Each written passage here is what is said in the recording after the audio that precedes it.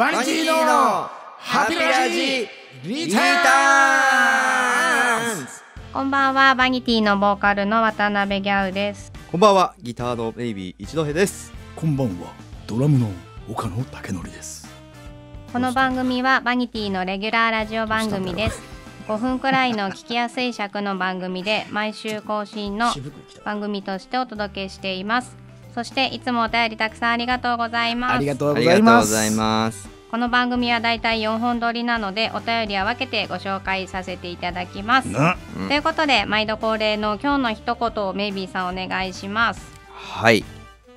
何言おうとしたかすっかり忘れた今言おうと思ってたのにほんまにちょっとなんか思い出すまでなんかこっち雑談して急に言われてもなって感じだけど、じゃあこれ言おうと思ったやつ今スッて抜けた。スッと抜けた、なんだろう、違うやつでもええよ別に、違うやつだと、皆さん今年も暑い夏が始まってまいります。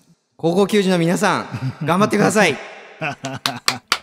やっぱ野球行くのねもう17回中あなたの一言は多分野球ネタ結構多いんじゃない？いやこれはちょっとこれ縛りでいやもういいちょっとそろそろ違う、やつ言って大丈夫。10月の日本シリーズが終わるまではこれで長いよあと何回や。もういいですか、じゃあ野球の話何だったんだろうバニティのハピラジリターンズ。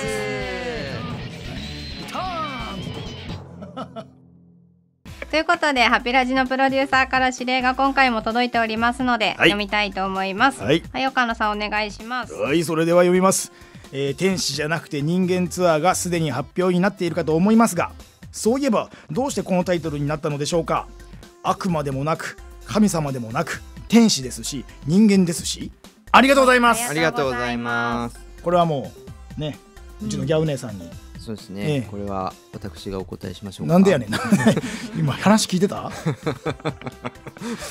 なんだろう、そうですね、天使じゃなくて人間ってそのアルバムのタイトルなんだけど、その天使っていいものじゃないですか。なんか可愛くて、そうですね、なんか優しくて、いい人でみたいな、だけど私はそういう風にはなれないっていう、だからそう羨ましかったりするけどそういう風にはなれない、だって人間だものみたいな。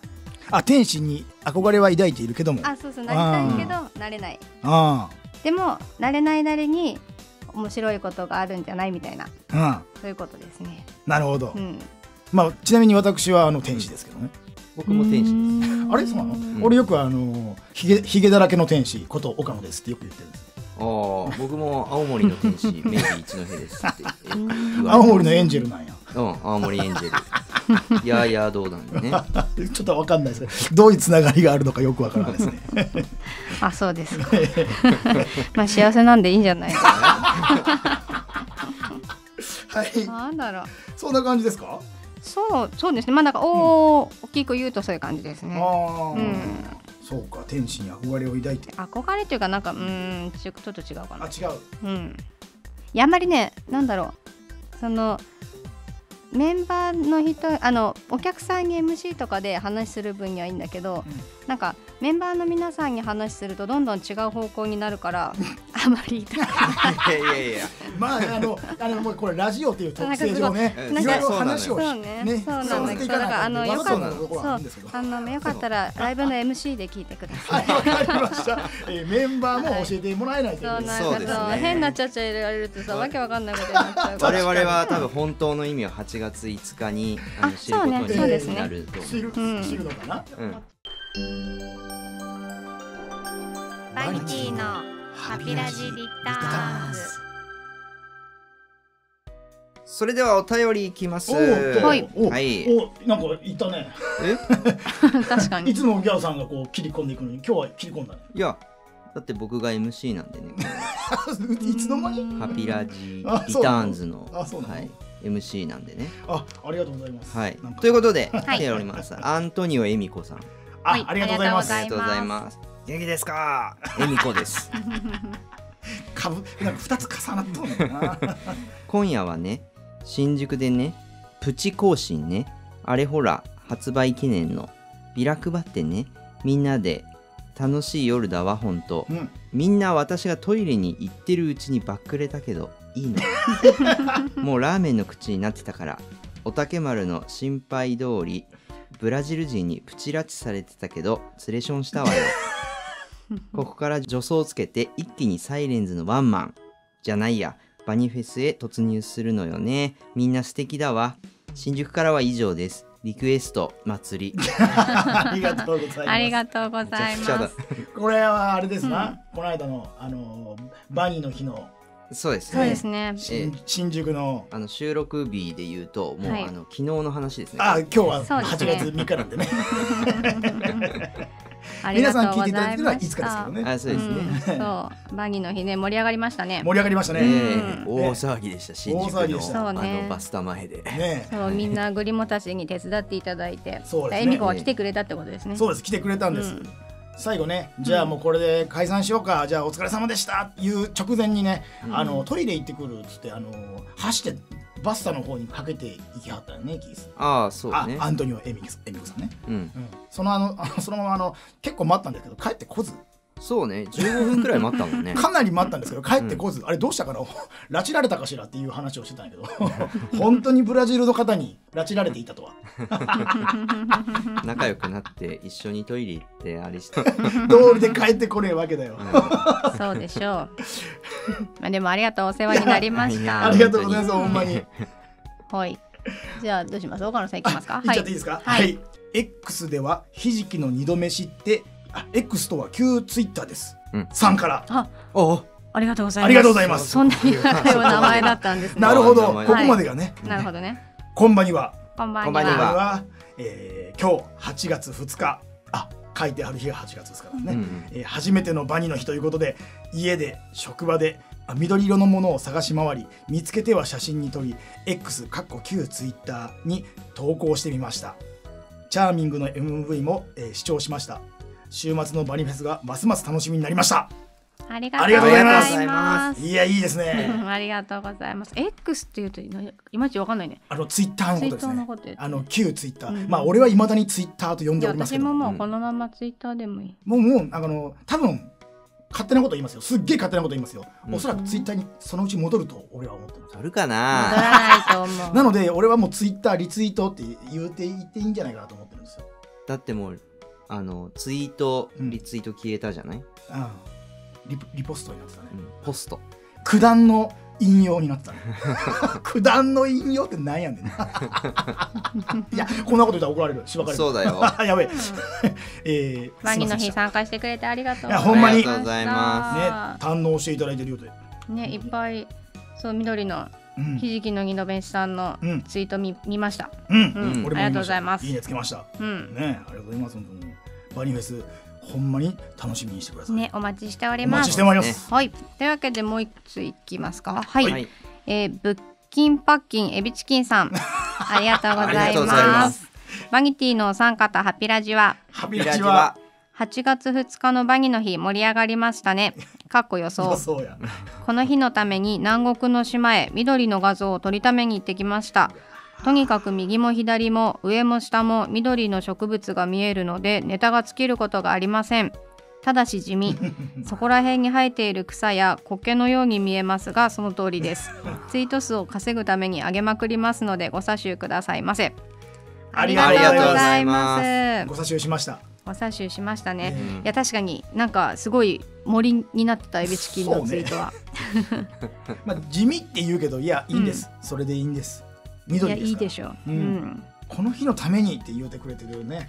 いいな南国。南国行きたいですね。南国に行きたい。南国でバニの日やろうよ。南国でバニの日どういうこと？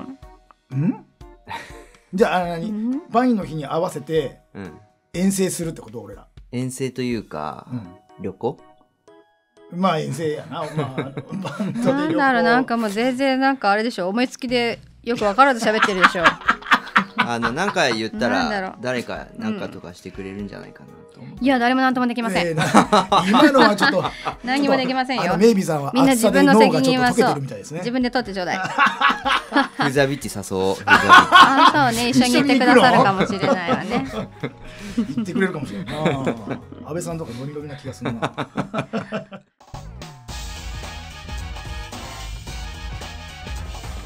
バニティのハピラジリターンズ。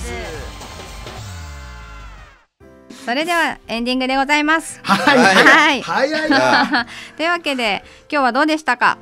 はい、今日はどうでしたか。いや今日はあれですね、ちょっとサードライナーだったかもしれない。サードライナーってことサードライナーはバシッと取られたらアウトになっちゃうパターンじゃないですか。そうバシッとちょっと取られたですね。抜けたらね結構三塁打だったんですけどね。いい当たりだったんですけどね、しょうがないですね。全部野球です。なんかちょっとぼーっとしてるね今日。暑いのかなみんな。多分半分以上溶けてますね。そうね。じゃあ岡野さんに最後のエンディングで締めてもらいましょう。そうですね。それでは恒例の岡野さんのエンディングの一言をお願いいたします。はい。暑い。以上です。大丈夫かな今回。ピッチャーゴロ。なんか本当に。ピッチャーゴロだよもう。これは今日やばいよ。ちょっと俺の深い意味があるんですよ。この暑いにはほんまに暑いんです。酷暑って言われるぐらい暑いんです。でもそれだけじゃないんですよ。今日8月5日じゃないですか。バニフェスもしかしたら途中で聞いてくれてる人もいるかもしれないし、終わってから聞いてくれてる人もいるんで、それに対しての暑いもかかっとるというわけですね。難しいね。大丈夫かな。伝わっていればいいなってもう願うしかないね。ファーストゴロ。そうね、伝わったところで別にかかってるところで別にって話ですね。今回で皆さん聞くのをやめたりしないようにまた末永くよろしくお願いいたします。男性陣2人は、溶けてます。これ言い訳の一つです。昨日で結構力を使い果たしてる感がありますね。バニの日のこと。そう昨日が収録の前の日がバニの日。でも俺青汁飲んだから結構元気。青汁飲んだらさ朝シャキッとしてなかった？皆さんなんか普通に起きれた。ピャッとなんかお腹の調子すげえ良かったんだけど。俺そういうの分からんわ。もともと崩してないから。はい、じゃあ言ってちょうだい。今日はねちょっとねシャキシャキいかないとダメだわ。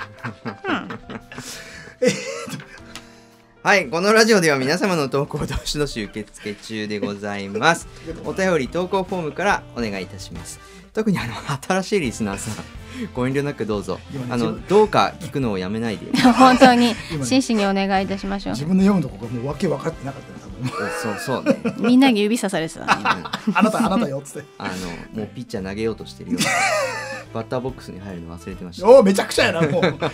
お便りの投稿フォームは YouTube の詳細ページやハピラジ公式 Twitter やバニティのホームページからもどうぞ。ハピラジ公式 YouTube チャンネルの会員登録と高評価、こちらも何回も言ってますけども、どうぞよろしくお願いいたします。はい。でバニティもニューミニアルバム天使じゃなくて人間が絶賛発売中でございますので、こちらもチェックお願いします。これは各ライブハウス物販とオンラインショップにて発売中でございます。でオンラインショップやライブの情報はホームページのチェックをお願いいたします。というわけで終了です。ペットショップに行く前に捨てられた犬や猫の里親になることをご検討ください。ハピラジでは勝手にペットの里親になることを推奨しています。 BGM はハサミマン。この番組は RRJ の提供でお送りさせていただきました。それでは最後にこの曲を聴いてお別れです。新しいアルバムからチャーミングをお聴きください。絶対聴いてね。バイバイ。